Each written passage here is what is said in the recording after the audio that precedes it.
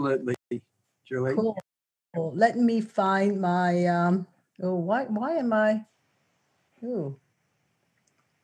hang on. 2 seconds. I am not having a good technology day today.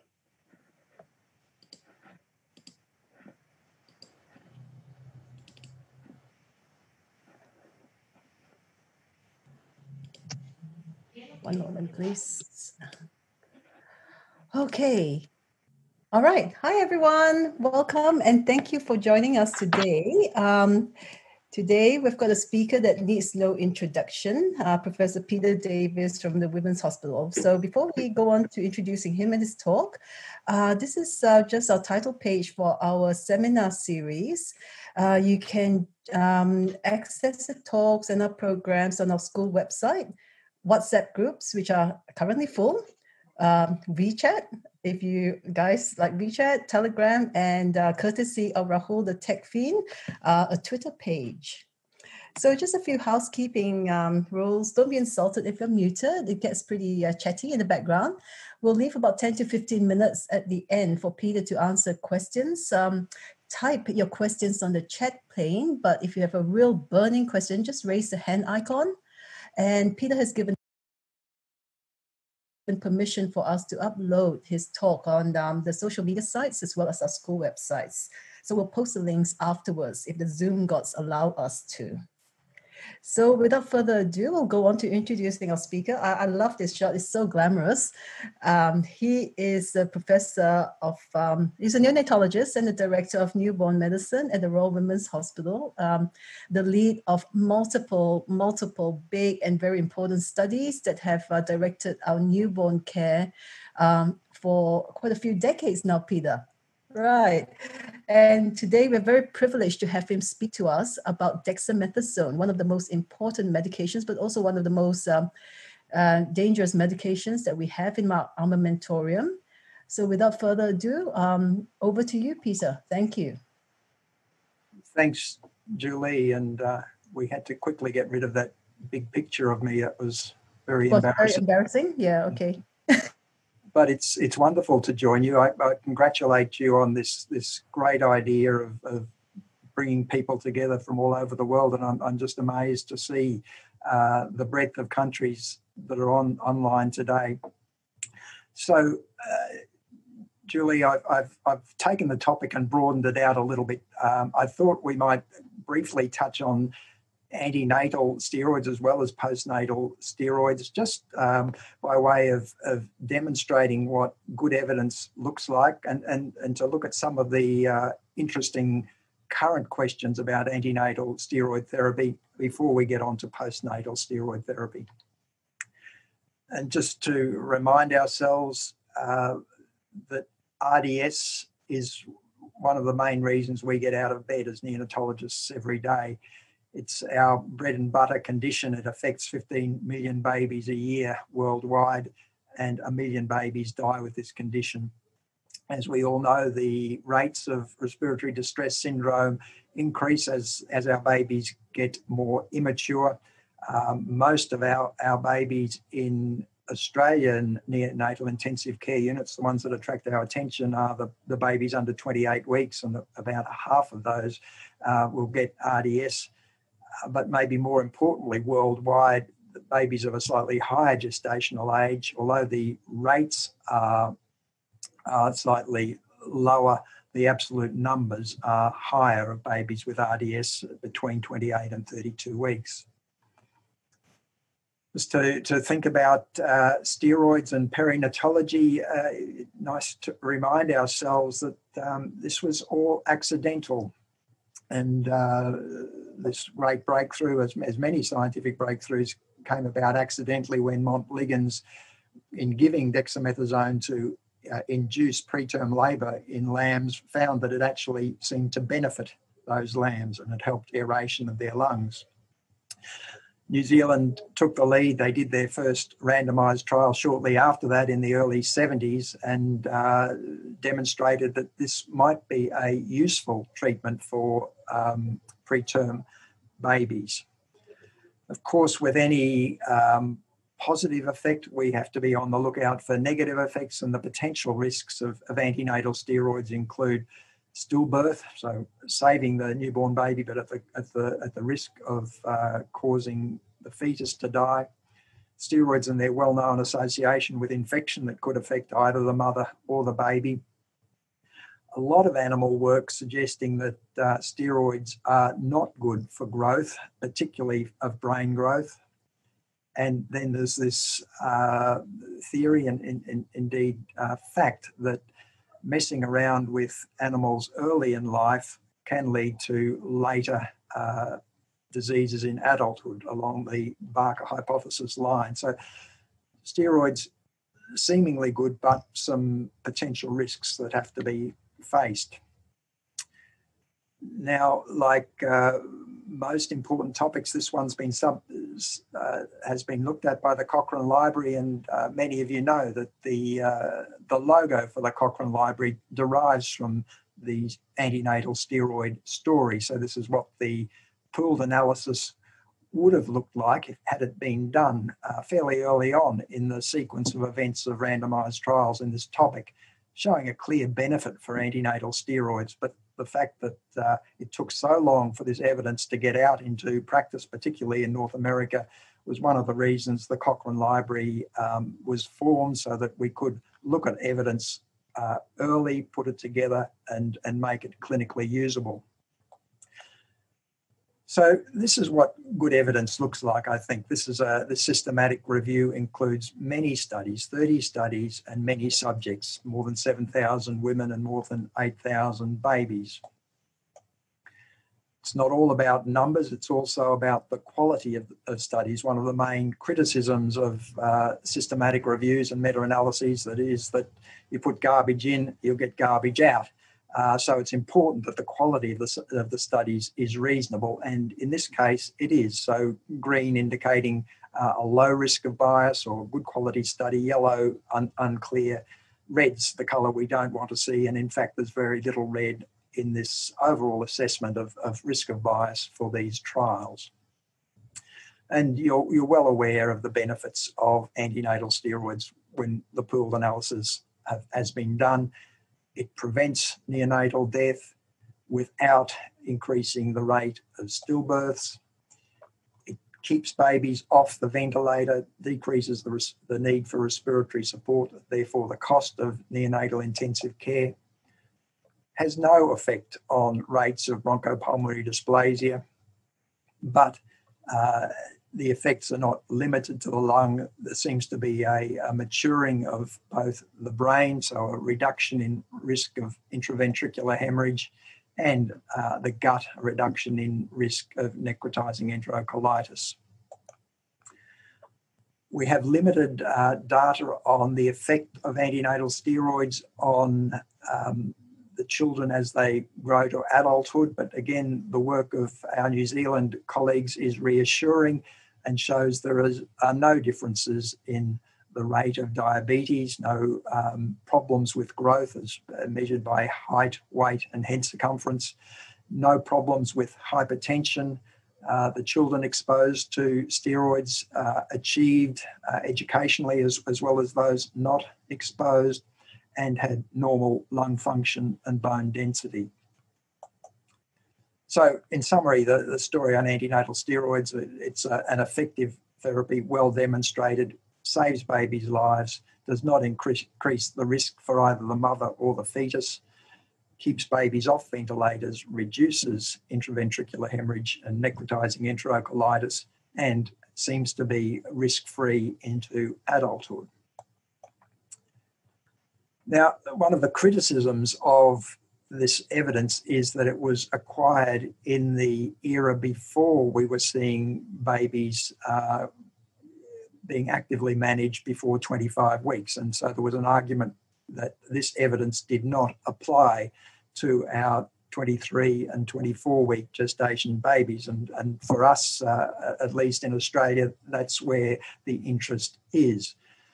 So the evidence, it's worth having a look at the evidence, such as it is, and to admit, first of all, that it's much weaker. There are no randomised trials to help us answer this question, so we have to step down the pyramid of evidence to cohort studies, and there are 8 of those of variable quality. However, the evidence is again quite convincing that steroids reduce mortality, whether you're looking at variables of weeks of gestation, so 22, 23, 24 weeks, all reduced mortality, or overall, which is a strong effect. It's a consistent effect, and as the result of putting together 10,000 cases. So there is moderate to low quality evidence that exposure to antenatal steroids is associated with reduced mortality and risk of severe cranial ultrasound abnormalities in neonates born before 25 weeks. The next question that we as neonatologists sometimes get asked about by our obstetric colleagues, when should we give more antenatal steroids after the initial dose? And there are some very legitimate, real concerns that many babies exposed to steroids do not deliver preterm. So they're not likely to benefit from those steroids, but are exposed to the risks, particularly if we're giving more than one course.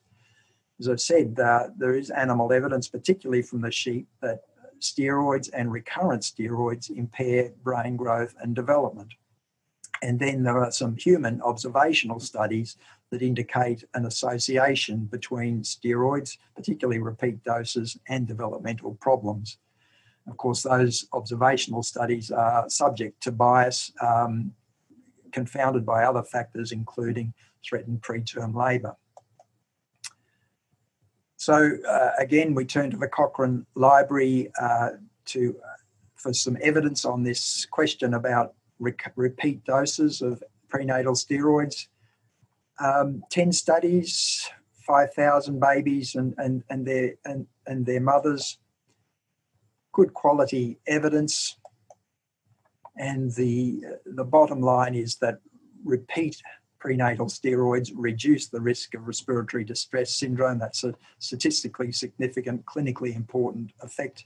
Treat 17 mothers with prenatal steroids to prevent one baby getting respiratory distress syndrome. These authors looked at a combined outcome that they called serious infant outcome, and that could include death, BPD, intraventricular hemorrhage, necrotizing enterocolitis, and retinopathy of prematurity, and found that repeat steroids improved that combined outcome. The downside was that they reduced birth weight, but not if adjusted for gestational age. And although the evidence was limited, there was no evidence that babies were disadvantaged in terms of disability into childhood. Carolyn Crowther and her colleagues went one step further. More recently, last year, they published the results of an individual patient data meta-analysis and found no statistically significant differences in any primary outcome for the child or for the mother. And so those were death or any neurosensory disability for the baby, sepsis for the mother. They individual patient meta-analysis confirmed the benefit of a reduced likelihood of needing respiratory support. Did note that the birth weight Z scores were lower in infants exposed to repeat prenatal steroids. And their bottom line, their recommendation to clinicians was that we should be providing clinical benefit with the least effect on growth. Then the number of repeat treatment courses should be limited to a maximum of 3, and the total dose of steroids between 24 and 48 milligrams. So that's antenatal steroids and some of the controversies there. Postnatal steroids. So postnatal steroids, the evidence is really a mixed bag, and the risk and the benefit varies according to the timing of the steroids, the baseline risk, and the route of administration, and we'll go through those. So if we think first of all about the timing, Cochrane authors have divided trials on postnatal corticosteroids into early therapy and late therapy, and a fairly arbitrary cutoff of before 7 days defining early therapy. Now, there are many studies, 32 studies, just over 4,000 babies. So you can see these studies on the whole are quite small studies. Nevertheless, the evidence is rated high for most of the important outcomes. The results, the pooled analysis of these studies shows no difference in mortality rates and some respiratory or cardiorespiratory benefits in terms of getting babies off an endotracheal tube earlier, reduction in the rate of bronchopulmonary dysplasia, and reduction in rate of patent ductus arteriosus. However, the harms were quite marked, just gastrointestinal bleeding, intestinal perforation, hyperglycemia, hypertension, and growth failure. And perhaps even more concerning, the increased risk of long-term neurological harm in the form of cerebral palsy, but not death or the combined outcome of major disability. And the authors noted that the harm was associated with dexamethasone and not hydrocortisone. So the conclusions of the early trial meta-analysis was that the benefits of early steroids may not outweigh the risks. More long-term data are required, and more trials of hydrocortisone powered for long-term outcomes are required. And so in response to this call for more evidence on hydrocortisone, this quite influential study was published in 2016, the Premilock study, early low-dose hydrocortisone and looking at important outcomes, survival without bronchopulmonary dysplasia. This is a French study and reflects a sort of a philosophy that our extremely preterm babies may be considered steroid deficient, and that early hydrocortisone might be considered a physiological replacement therapy. So this was a methodologically sound study, double-blind, randomized at 21 French intensive care units. It included the babies at highest risk, those less than 28 weeks, and the intervention was hydrocortisone at 1 milligram per kilo for the first 7 days, and then 0.5 milligram per kilo for the rest of the 3 days in the first 10 days of life. Now, unfortunately, this trial stopped early, at about 2/3 of the way through their planned sample size. And they said the reason for their cessation was financial and technical support limitations. And this was quite unfortunate, particularly since it was on a background of regular looking at the results of that trial. Every 100 babies, they would stop and see if there was an effect or not. The results were that babies in the hydrocortisone group had higher rates of survival without bronchopulmonary dysplasia, 60% versus 51%. That's a significant value. However, no differences in rates of death or BPD. Again, we see a benefit of steroids in the form of hydrocortisone, that more were extubated by day 10 of life, 60% versus 44%, highly statistically significant. And again, a reduction in PDA, this time expressed as need for PDA ligation, again, a statistically significant result. The important, very important outcome of neurodevelopment at 2 years showed no difference between the hydrocortisone and placebo group. So some units have taken this trial and run with it and used this. We haven't in Melbourne, and that's largely because it's the treatment effect is modest and it's imprecise from this single trial. And we still have lingering concerns about exposing all extremely preterm infants to early systemic corticosteroids. The enthusiasts for this treatment have taken it to a individual patient data meta-analysis, and the French author, along with Christy Watterberg, a leader in the field, and Michelle Schaefer, have pooled all of the data using individual patient data to try and shed some more light on this question. The numbers are clearly dominated by the French trial, and we're still less than 1,000 babies from 5 eligible trials, and like many steroid trials, problematic because of the relatively high rates of open label corticosteroid use. The positives for low-dose hydrocortisone were an increased survival without BPD at 36 weeks, 46% versus 53%, although the rates of those components of the outcome, death and BPD, were not statistically significantly different. There was a decreased death before discharge and a decreased rate of PDA treatment. However, no differences in days on ventilation, days of CPAP, days of oxygen, and the rate of babies needing home oxygen.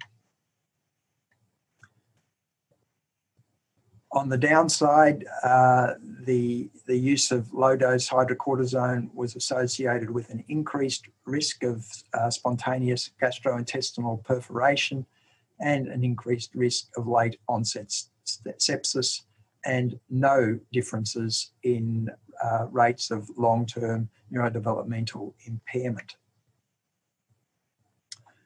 So back to the more mainstream analyses and looking now at Cochrane's late postnatal corticosteroid review. Again, a relatively large number of fairly small trials, resulting in a total number of babies enrolled of slightly more than 1,400. Again, the quality of the evidence is rated as high. No difference in rate of death between the groups. A reduction with the use of late postnatal steroids in rates of BPD assessed at 36 weeks. Less babies going home on oxygen in the steroid-exposed group.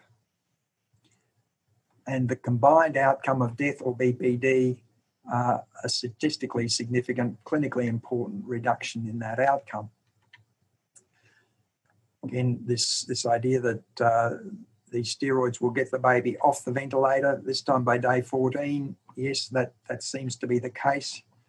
And the usual downsides of steroid therapy, a higher rate of hyperglycemia in the steroid group, higher rates of hypertension, and a higher rate of gastrointestinal bleeding, just of marginal statistical significance. The important long-term outcome of cognitive delay, no difference between the steroid and control groups. No difference in rates of cerebral palsy in infancy, and overall no difference in major neurodevelopmental disability. And the combined outcome, death or major disability, the point estimate lies almost on the line of no effect, so no difference between the two groups.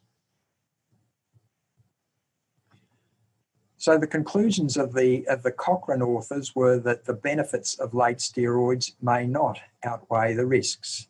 They may reduce mortality without increasing long-term neurodevelopmental risks, but the quality of those studies is limited. And these authors suggest that we reserve late steroids for infants unable to be weaned from mechanical ventilation. If we can do that with the lowest dose and the lowest duration, that would be best.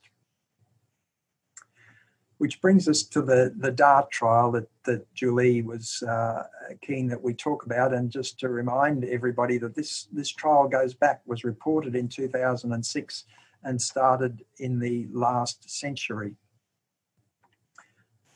And unfortunately, this was a trial that coincided with a major swing of public opinion from fairly liberal use of steroids to a time when international bodies were warning about the potential harm of steroid therapy, particularly the risk of cerebral palsy.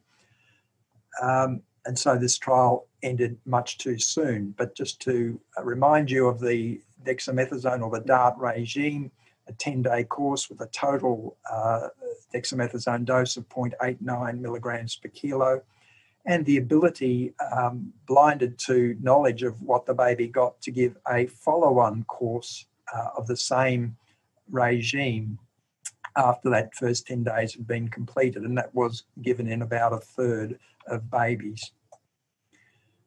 Now, how do these babies compare to the babies we're treating today? So just to remind you, we're dealing with only 70 babies, but predominantly inborn.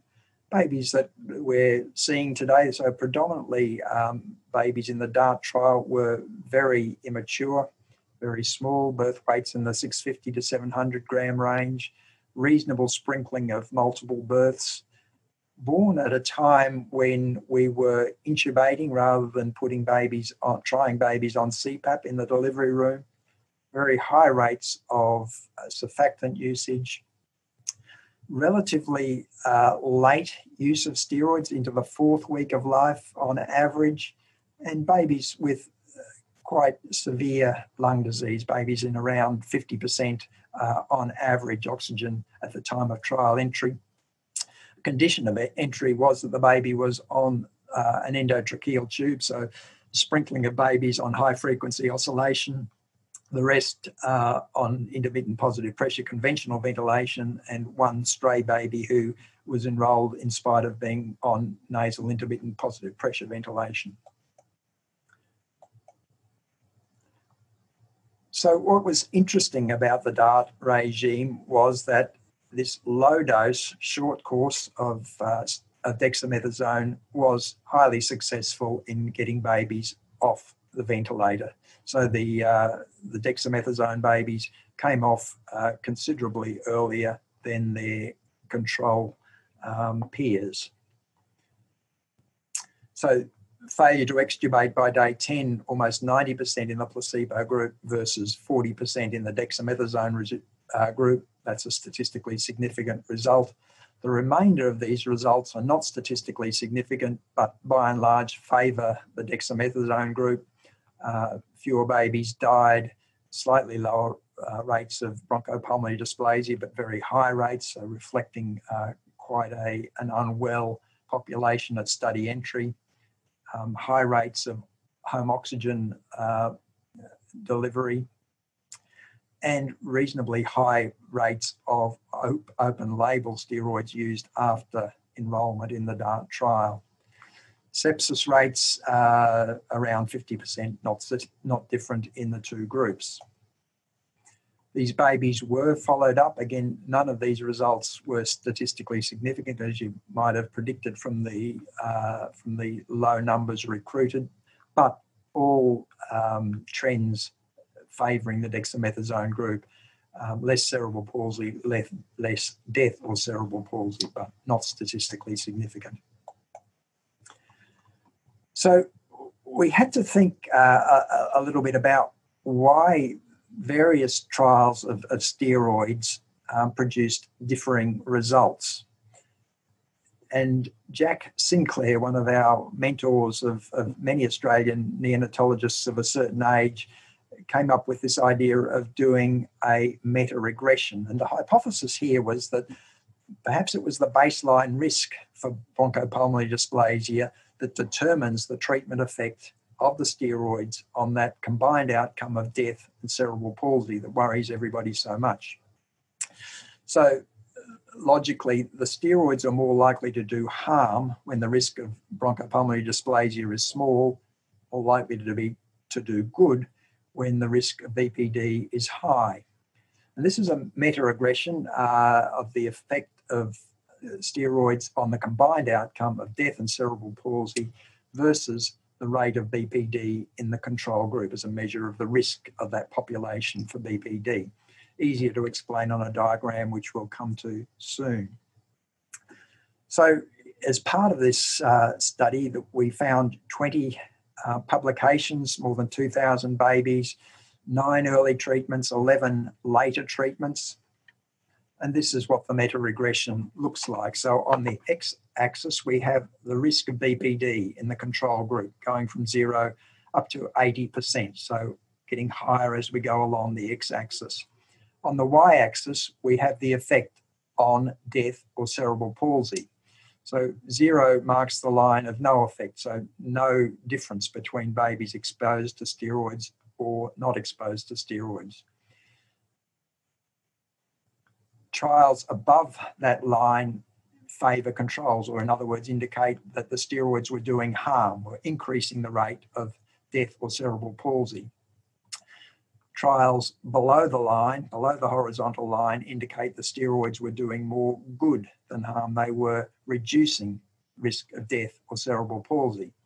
And so we've got some big trials represented by the big circles and some small trials represented by the small circles, and the overall effect that shows as the rate of bronchopulmonary dysplasia increases in the population, the benefit from steroids increases, such that by the time you get to 50 or 60% risk of BPD, the steroids are doing more good than harm.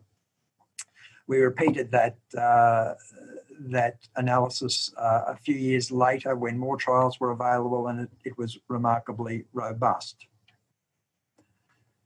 So we're just going to leave the systemic routes because obviously we're thinking the risk is of harm to the brain particularly, and perhaps to the gut. If we could deliver the steroids directly to the lung, get the benefit in the lung without exposing the other organs to the risks of steroids, maybe we'd be better off.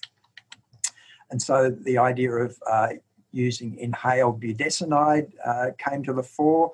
This was Dirk Basler's publication in 2018, a reasonable size randomized trial. Again, this high-risk group of babies between 23 and 28 weeks, and a good trial in terms of looking at long-term outcome, neurodevelopmental disability.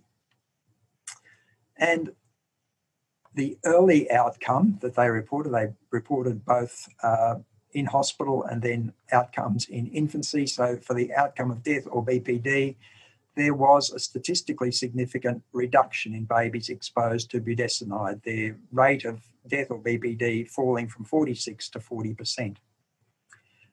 And this is one of the problems with a composite outcome, because the rate of death was actually higher in the budesonide group, not statistically significant, but higher, whereas the rate of BPD was lower. So we had the treatment budesonide affecting one component of the primary outcome in one way and the opposite for the other component. Steroids doing good for BPD, but potential harm for death. The primary outcome, neurodevelopmental disability, no statistically significant difference. But for the outcome of death, which was not significant in the in-hospital group by 2 years, was statistically significant. We've got a p-value of 0.04 and a 5% higher rate of death in the budesonide group than the placebo group, and no statistically significant difference in the combined outcome of death or disability. So it seems that inhaled steroids are not the solution. So that brings us to a topic dear to my heart. What about if we added steroids to surfactant therapy in those first hours of life when the lung inflammation is just getting going? And Dr. Ye in Taiwan has led this field for the past 5 or 10 years. He randomized 265 VLBW babies, mean of 26 weeks, mean weight just under a kilo. These were quite unwell babies. These are babies on a ventilator and in more than 50% oxygen quite early on in their course. And his treatment was to combine budesonide with the Savanta and give it as would normally be given, as normal surfactant would be given. and compared it to standard therapy of Savanta. This was given 8 hourly until the oxygen concentration came down below 30%, potentially up to 6 doses, but most of the babies only received 1 or 2 doses. And his results were remarkably, spectacularly good in terms of showing effectiveness. The steroid-exposed babies had far lower rates of the combined outcome, death or BPD, 42% versus 66%. The main effect was seen in the moderate to severe BPD outcome. These babies exposed to the budesonide had lower oxygen requirements early on, showed no adverse effects. There was a pathway for benefit in that the steroid-exposed babies had lower levels of interleukins in their tracheal aspirates. And there was some reassurance in terms of long-term follow-up that there were no differences either in brain function or somatic growth. So why aren't we all just using this treatment yet? Well, we don't quite trust the results, I think. It's not to suggest that this isn't important research, but it was a small sample size and a large effect size. It used Savanta, a surfactant that's not commonly used, at least in our part of the world. It needs a larger volume. The inclusion criteria to get into the trial meant that only the sickest babies were enrolled, compared to many of our babies who aren't quite that unwell but still have substantial risks of BPD. There was a risk of bias in this study. There was no placebo and there was unclear blinding, and there was incomplete long-term follow-up. And so that's what's led us to start the PLUS trial using Curasurf as our exogenous surfactant and combining it with budesonide. We are now up to, I think, 280 babies on the way to around 1,000. If there is a thank you to anybody who's already helping with the trial and anybody who's interested in participating, please reach out to us. Now, Julie asked me to cover one more topic.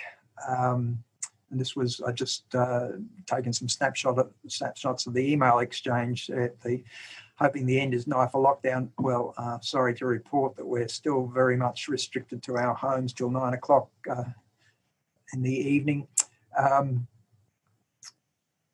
This idea of, or this subgroup of babies that are problematic, babies stuck on CPAP or high flow at term or beyond term. And my response was, no evidence to guide us. We'll just have to wing it. And thinking about this question, we know that there are some things that are bad for our graduates, our tiny babies that are in our care in neonatal intensive care. One of them is being in hospital. The hospital is not a good environment for babies to be in from a developmental point of view. They're much better off being home with their parents. Bronchopulmonary dysplasia is linked to poor neurodevelopmental outcome. And we know that being on respiratory support, particularly being on a ventilator at or near term, puts babies in a very high risk category. On the other hand, we know that there is a direct effect of steroids that does cause harm to the brain. So it's a trade-off between these two directions. So it is an evidence-free zone. Like all drugs, if we can get away without using something like dexamethasone, we're better off to avoid it. We would very rarely, and so we're talking about what different places practice, and for us, a baby stuck on high flow around the time of being due to go home would not lead us to start dexamethasone, we would be patient and trying to get this baby down onto low flow and then discharged home on low flow oxygen. We certainly would use dexamethasone for a baby who's stuck on an endotracheal tube. Those babies, we would guess the benefits outweigh the risks, and to get these babies off an endotracheal tube at around their due date should be a high priority. And for babies stuck on CPAP, it's a 50-50 bet. We would sometimes use that, particularly for babies getting worse and particularly for babies at risk of developing respiratory failure severe enough to warrant intubation. So that's an unsatisfactory answer. When we used steroids, we would use the lowest dose for the shortest time when all else has failed. So just to wrap up and hopefully leave time for a few questions. The conclusions about antenatal steroids: one of the best investigated treatments in perinatology. They're safe and effective and should be given to all at-risk mothers. I think the evidence, not perfect, but sufficient to indicate that we should be prescribing liberally for babies, for mothers at risk of delivering before 25 weeks gestation. Carolyn Crowther and her colleagues have shown us that recurrent doses of antenatal steroids are safe and effective, but have suggested a pragmatic limit to those recurrent doses, a maximum of 3 doses and a total dose between 24 and 48 milligrams. For postnatal steroids, pick the babies who are at highest risk of death or BPD. Looking to the future of the newer strategies tested, the combination of surfactant and steroids to us is the most promising. But again, for us, it requires further testing in substantial randomised trials before we use it as standard therapy. So I'm going to finish there. And for my Indian friends, I bring you good news of a rare victory over the English team at home overnight, and we salute Glenn Maxwell, that most frustrating of cricketers. And I'll stop there and see if there's any questions. Thanks. Fantastic. Thank you so much, Peter. I better be careful what I write on emails, right? Yeah, they might come up. They might come up. They might be zoomed out. So we've got a couple of questions now, and then we'll invite questions from the floor.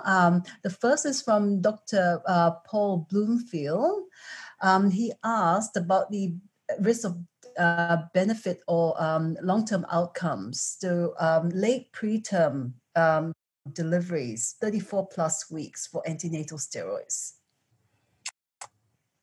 Yeah. That's a very good question, and it's one that still is leading to some variability of practice at our place.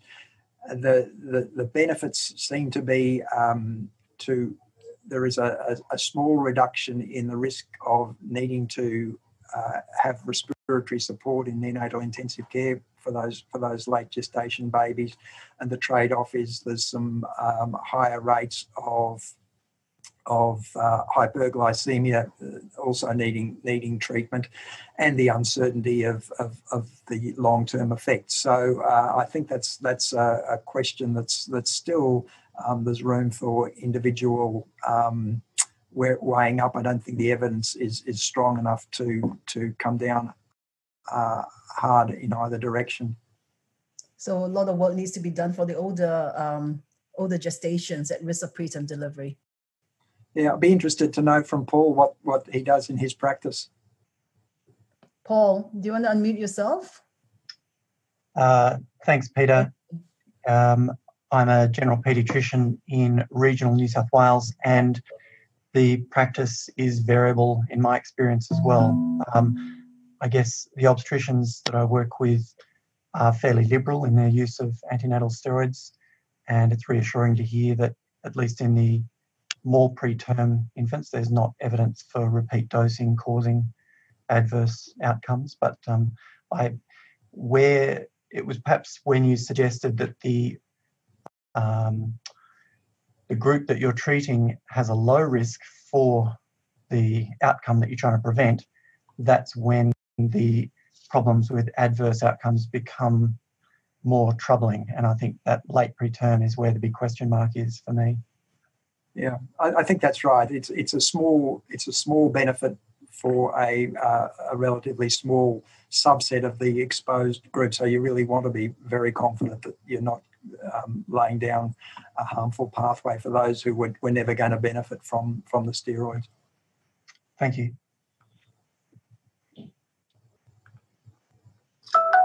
You're muted. You're mute, Julie. Zoom. Oh my God. So Dr. Stan from Singapore's got a couple of questions for you, Peter.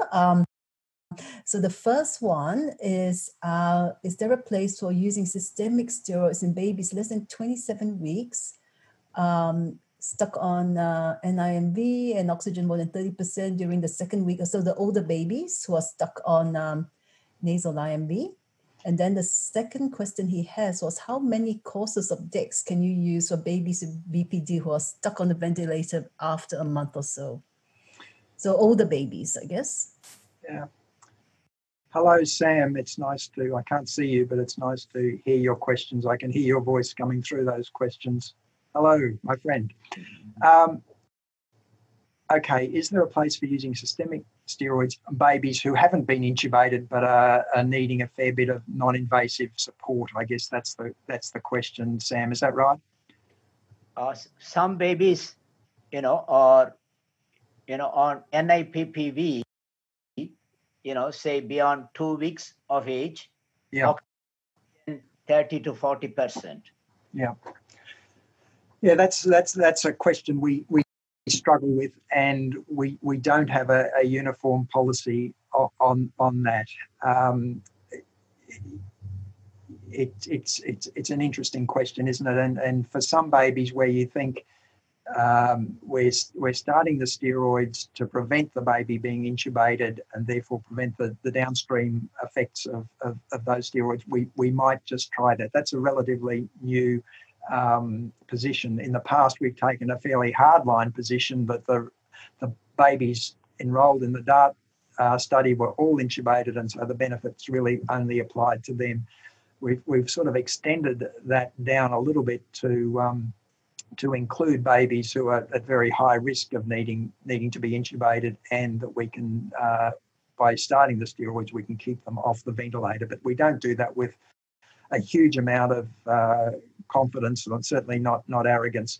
I am aware that there are some hospitals in New South Wales that are much more aggressive than us and seem to have good results for their babies, for starting babies on CPAP who have got prolonged oxygen requirements. So it's another sort of evidence-free zone, and I don't think any of us can be too dogmatic about that. How many courses of BPD? So just to remind everybody that the DART trial looked at up to 2 rounds of the DART regime. In practical terms, for us, we do recognise babies who are steroid sensitive, who respond well to steroids, but then who rebound after they come off the steroids and either need reintubation or are unable to wean from the ventilation.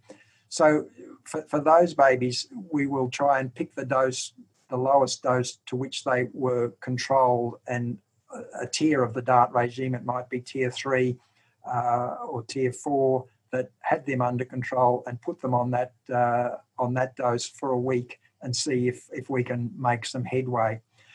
I have to be completely honest with you, we haven't completely abandoned the Cummings regime, and there would be 1 or 2 babies every year where the babies were steroid sensitive, but the DART regime just wasn't doing it for them, that we would resort to the Cummings 42-day regime. But that is a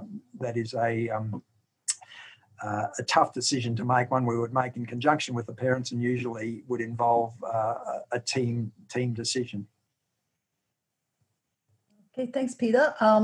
A question from Dr. Che in, I'm not sure where you're from, but this is a question dear to our heart. It's the use of MDIs for budesonide fluticasone on treating established BPD.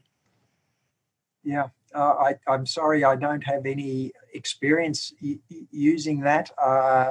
My impression of the evidence is that there's not a lot of evidence that those multi-dose inhalers work for babies on BPD, but I'm agnostic on that. It's not something we've used. I'm sorry. Did you have some experience, Julie, that you could share with us? That's a major discussion point in our unit at the moment. The respiratory physicians love inhaled steroids for the kids that are stuck on CPAP or high flow. And, some of them seem to get better, some of them don't. It's a hit and miss. Yeah. Again, it's an area, it's a group of babies that we recognise that frustrate us. Inhaled steroids are certainly worth, I think, testing, but really should be tested in a proper randomised trial to answer that question. Could I ask, is Srini online? Could I ask him to say something about this? Are you there, Srini? No, he's not there. He was there. Anyway, he's also passionate about that. Srini, you are online. No. Okay, we'll move on to the next question then. I will come back to that if he gets online. Hi, Julie. Yes. Hi, Srini. Thank you. Hi, Peter. G'day, Srini. I was actually about to send you an email about this before this teleconference, but didn't get a chance to send you this email. We have been speaking to, I don't know where, I just had to duck out to the NICU for 5 minutes. So I didn't know where the discussion, I think you were answering the questions by Sam. So we have got ANMF, as you know, Australasian Neonatal Medicine's formulary. And we have done a dexamethasone, hydrocortisone based on a Premiloc study.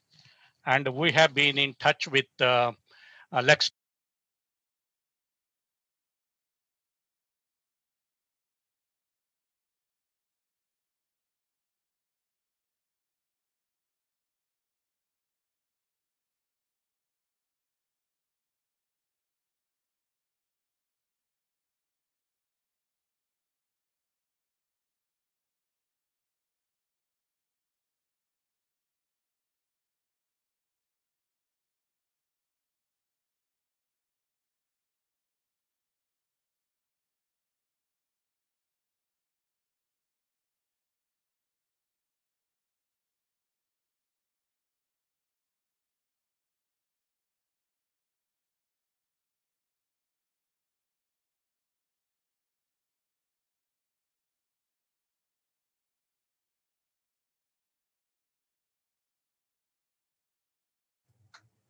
Is there any data on it?